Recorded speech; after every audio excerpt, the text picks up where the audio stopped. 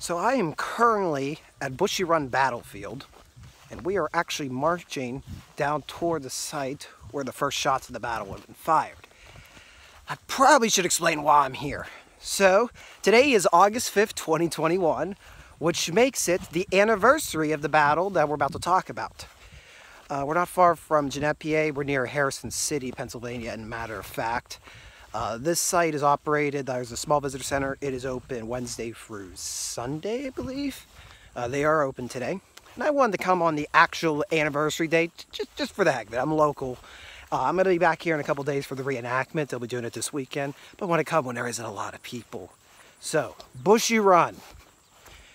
Not a lot of people know about. It's pretty obscure conflict. It's part of Pontiac's War, sometimes called as Pontiac's Rebellion. It occurs in 1763, just at the end of the French and Indian War, which in turn is part of the global 7 Years' War. So, very quick story on the 7 Years' War. It was a big conflict all around the world between all the European powers, predominantly Britain and France. And at the end of it, Britain had basically won all of the world. Yeah, they took the whole world. And to get to that point, they had to make a lot of deals with the American Indians that lived here, the Native Americans.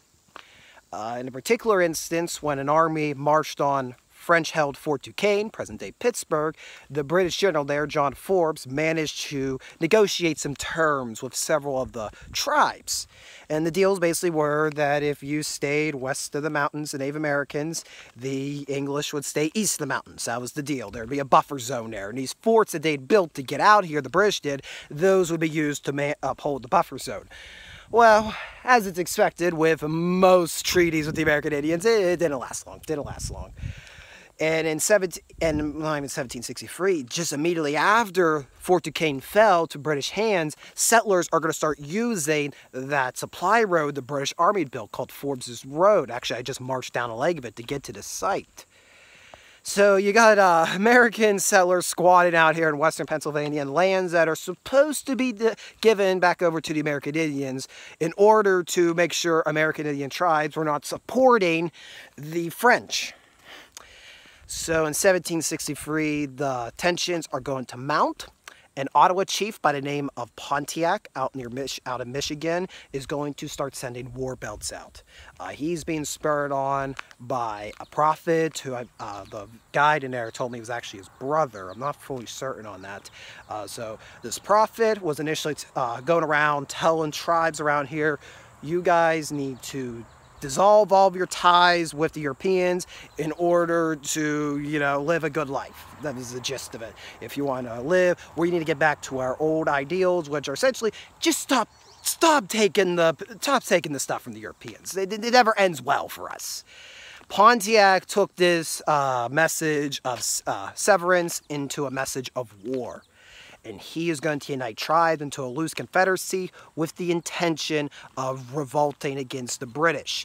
They're going to start out in Fort Detroit around May of 1763, and they are very quickly going to start ambushing forts all across what is known then as the Northwest Territory, present-day Indiana, Michigan, Ohio, and western Pennsylvania.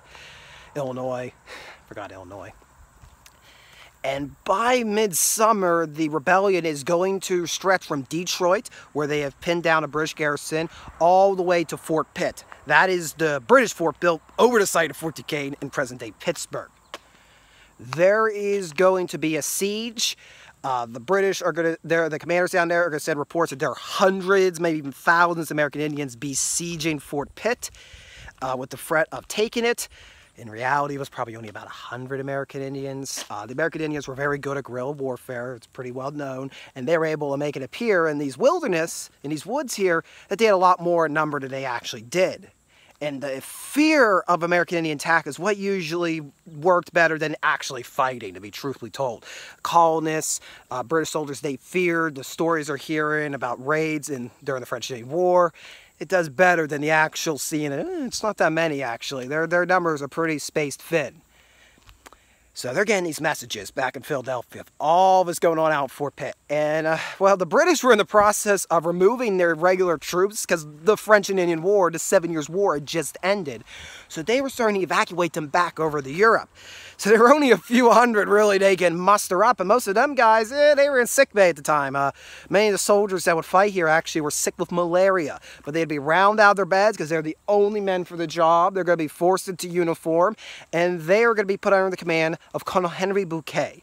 Colonel Henry Bouquet had prior experience out here fighting in western Pennsylvania. In fact, I'm going to change my hand is hurting. In fact, Henry Bouquet was on the Forbes campaign, that earlier mission to take Fort Duquesne that started the treaties and all this mess. He was actually out here, so he knew the terrain pretty well. He knew about wilderness fighting. He had experimented with using rifles amongst his regiment during Forbes' campaign. So he's got some experience, better than most that are still in Philadelphia at the time. So they're going to round up these men out of sick bay. They're going to get them all uniformed, then they're going to start marching. And when I mean marching, I mean they are going forced march day and night across Forbes' road. Now, before this road had been built, it'd probably taken us several weeks, maybe even a little more than a month to get them through the wilderness. But now it's only going to take about 2 to 3 weeks to really get across the colony, showing how important this new line of communication was. But these men are sick, and about at every fort, they're dropping 30 of their sickest men off. So by the time he gets to Fort Ligonier, which is only about 20 miles to the east of us, he is going to only have about 400 men to advance on Fort Pitt. To quicken his pace, he is going to offload most of his supplies, load them onto pack horses, make the men carry some supplies, and make sick men carry supplies. That'll end well. And try to hurry. Maybe just in 2 days, they can march upon Fort Pitt. Well, on August 5th, his mission, Henry Bouquet's mission, is to get his British column of 400 men to a trading post called Bushy Run. It's about a mile to the west of here. They'll resupply on desperately needed water. The American Indians, of course, knew this land very well. And prior to Bouquet making his advance here, they had already staged an ambush. In fact, they actually informed one of the settlers out here to evacuate because there was going to be some intense fightings about to occur here. So on August 5th, about 1 o'clock, they would have been coming down that road over there, that road behind me. So at about 1 o'clock on August 5th, 1763, Bouquet's 400 men would have been marching down through the woods, down this leg of Forbes' road. And it should be noted that this was not actually the original road built when the British attacked Fort Duquesne. This was a later fork added. And they're coming between those two trees. That's roughly the trace of Forbes' road. And where I'm standing in this farm field, this would have been nothing but wilderness. Thick virgin timber. We're talking about 6 men to link hands and wrap around the trunk of one of these trees. So use your imagination. Right about here, the road will fork up that way over the hill. Now, from this hillside and from the ravine around us, the American Indians are going to launch their ambush. Somewhere up there along the hills where the first shots can be fired. The army is in, Bouquet's army is marching in an L formation, stretching from down here and then veering up here at a right angle.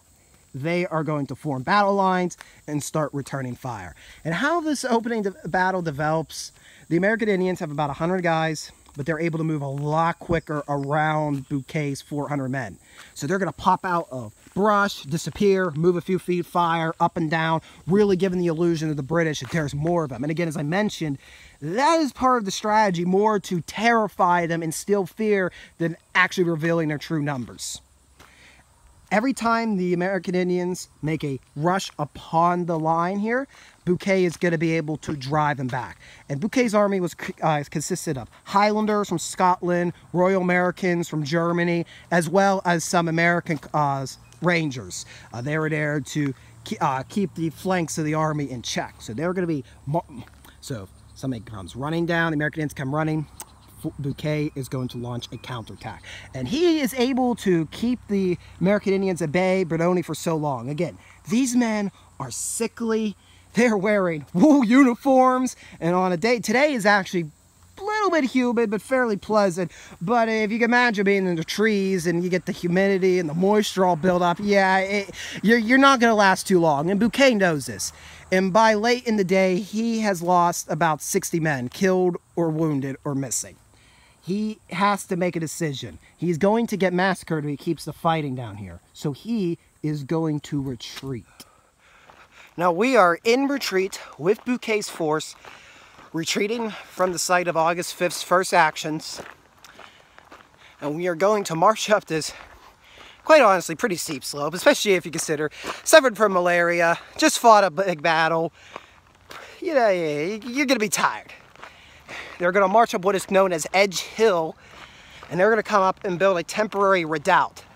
Hey, look, the name for the YouTube channel, Redoubt Productions. Wonder where I got that from.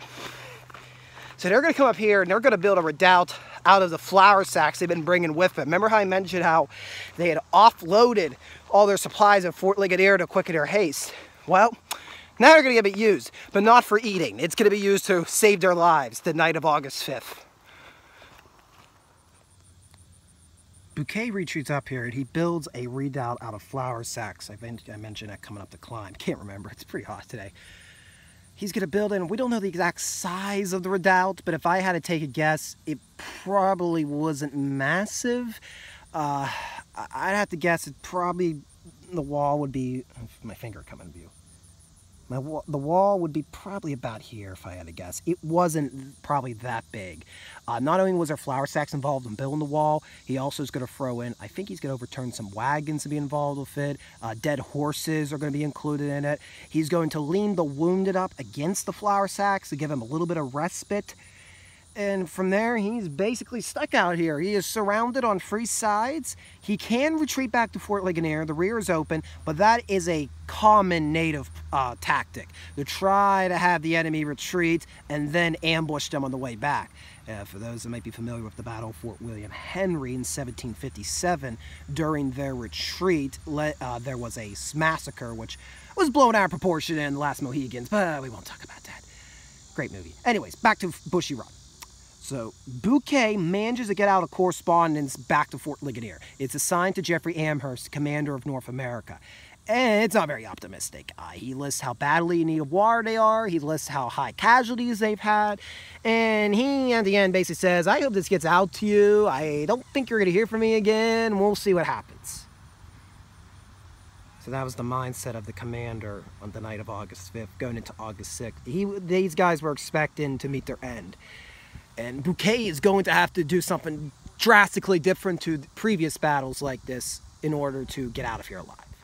This is the perspective that the American Indians would have had facing Edge Hill the night of August 5th into the 6th. We're looking toward the northeastern side of the hill. Morning light on August 5th brought new attacks from the natives.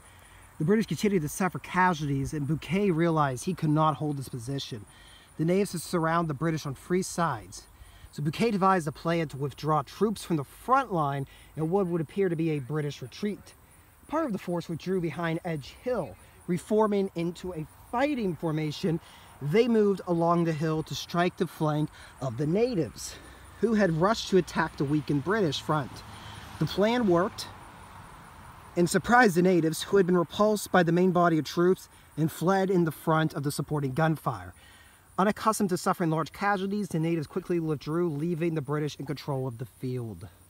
I don't know how Bouquet and some of the British would feel that the battlefield that is dedicated to them is flying an American flag right over the site of their triumph. Yeah. So when he came back to some Indians came back to the battlefield and started stripping the Highlanders. Scalping some of them. And they ran back up to Fort Pitt. They started parading the kills and the scalps and the trophies. I believe sometime in the 1930s is when this marker was installed. It's made out of Ligonier bluestone from one of the Ligonier quarries.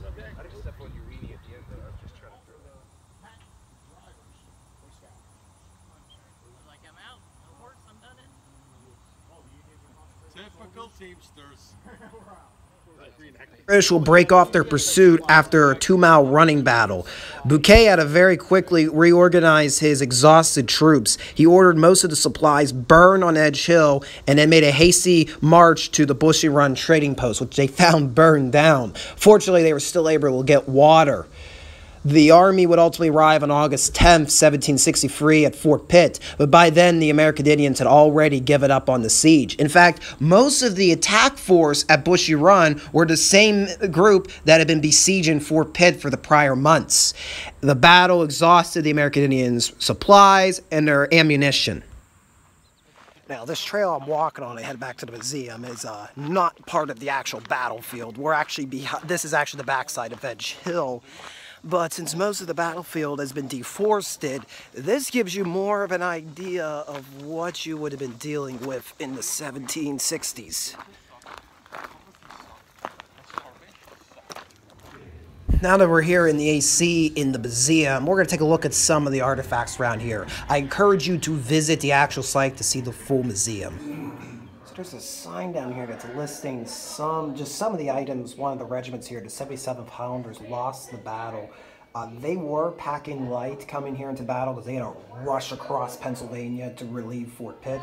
But they still had a good bit of accoutrements on, as you can see by this mannequin here. And just here, a short listing, they had at least 12 sergeants' plaids. That's this over here. The plaids were missing. 23 privates' plaids were gone. Over 100 shirts were lost. 47 pairs of shoes were lost. 21 neck stocks, 8 neck rollers, 8 jackets, 23 knapsacks, 17 haversacks, 8 kettles, 23 tumpelines, and that's the material you see here, the tumpelines, and at least 6 wooden kegs. Boy, somebody had to pay for that. I wonder who paid for that in a form of taxation. So during these frontier fightings, like in the French and Indian War and Pontiac's Rebellion, you basically had, at least amongst the British, 2 different ways of loading your firearm. There was the military fashion of the cartridge box with rolled cartridges of powder and musket ball all in one, and that was supposed to make it a bit of a quicker process to load.